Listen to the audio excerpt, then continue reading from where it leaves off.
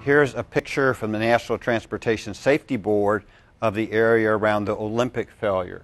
So what happened in this case, there was a water station, and the water station was having some work done around it. They were putting in some new lines, water lines and that sort of thing. An Olympic pipeline ran through that area. When they first started this work, they being the contractor working for the water company, they met with Olympic. Olympic was out and inspected during the time this work was going on, and the work was finished.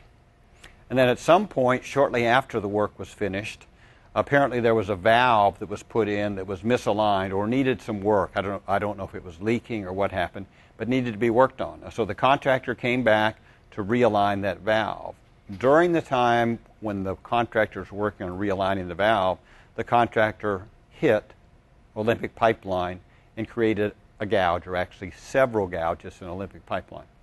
If you read the National Transportation Safety Board report, it says that there was another person there, an electrician, not working for the same contractor, that said they heard the pipeline being hit and they heard the operators talking about it, and apparently what happened was the operators decided it wasn't bad enough and they put some mastic on, covered it up, and didn't report that they had hit the line.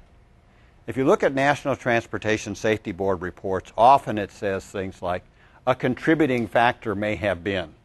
That's not what it said in its conclusion for the Olympic pipeline accident. What it said in the conclusion for the Olympic pipeline accident was one of the causes was the pipeline being hit by the contractor working on that pipeline.